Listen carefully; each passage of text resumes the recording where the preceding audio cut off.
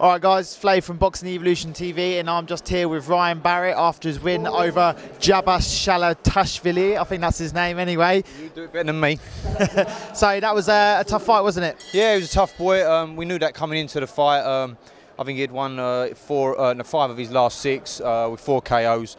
I didn't want to come back with anything too easy. Trying to get right up there with the big boys in this division and trying to make my name with the top 10 in this division, and that's why I switched across to Mickey Helliet as a manager as well.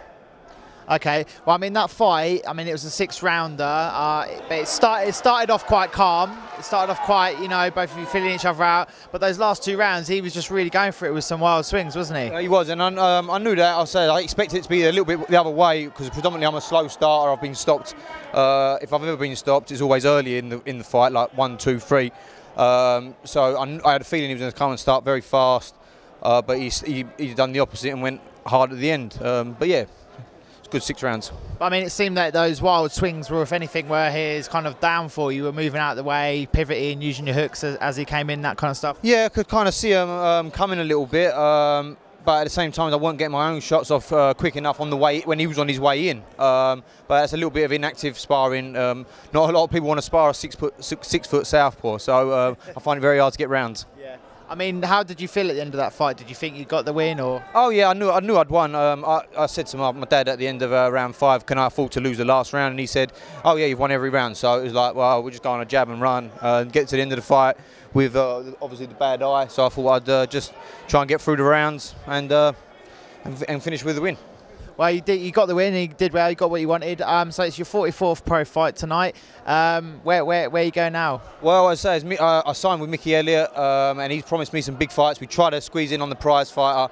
I'd definitely have won the Prizefighter. I've got no fears of that. So any one of them in that Prizefighter, if you want a 8, 10, 12 round championship fight, call Mickey Helliet up and we'll get it on. Okay, well, Johnny Cole, I think that's mainly a message to you since you won it, but I'd quite like to see you against Eggington as well, actually. Do you know what? I don't want to fight Johnny Cole. He's very new into the game. He's earned a lot of money, enjoy his career. I want to fight someone very meaningful. Bradley Skeet, Chad Gaynor, you know, it's any of these big guys, Junior Witter. You know, you keep looking at and fighting these guys 9, 10 bouts. Fight someone else up there who's very experienced. What about Yasin Al-Machi? He's in the weight category. Yasin Al-Machi, if Steve Goodwin wants to ring up and give me good money, come on, let's get it on. Okay, because he's one of my favourite fighters actually in the weight category as well, and he's also a southpaw, so I think that'd definitely make for an interesting fight. Do you know what I would say is out of I think Yasin Al-Machi is probably the best welterweight in the division. In all fairness to him, I think if he was a British citizen, he'd be British champion. If he could hold a Commonwealth title, he'd be Commonwealth champion, and if he could fight for the European title, again, I think he'd be European champion. So as I say, he's the tallest order out of the lot of them, and if they want to pay me good money, come on, we'll get it on. Well, he's got his British title, British passport now, so you never know. You never know. I'll pass a message to Steve for you.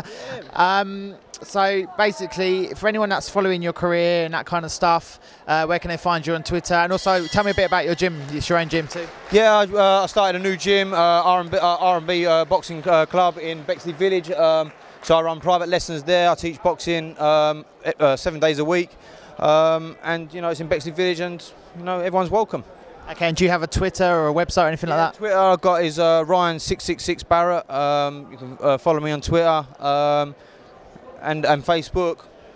And tell me about the 666. Well, as I say, a bit of a devil worshipper, and you know I've got the Satan symbol on my arm. I always have the 666, and yeah. Are you part of the Illuminati and the Freemasons? No.